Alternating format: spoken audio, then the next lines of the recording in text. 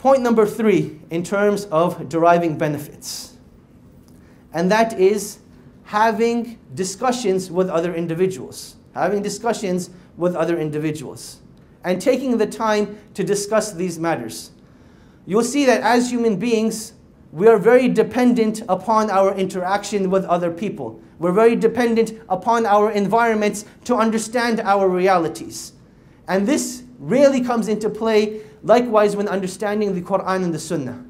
That the more you discuss certain aspects of the Quran, the more you discuss certain aspects of the Sunnah, the better you will understand them and the more you will be able to derive benefits from them. Deriving inspiration from other people. This is point number 3.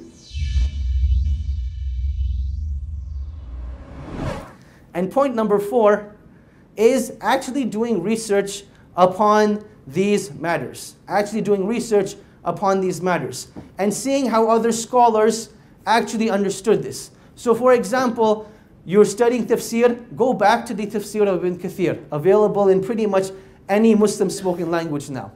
Likewise, go back to the translations of the Quran. When you understand translations of the Quran, you'll realize that translations are not actually literally translations of the Quran, but they're translations of the meanings of the Quran. So this is a preliminary level or surface level tafsir of the Quran itself, when you go back to the translation. Studying the Sunnah of the Prophet ﷺ, go back to Imam Nawawi's 40 hadith. You'll see a lot of people have explained it, and there are quite a few explanations of it. So derive benefits by going back to those books.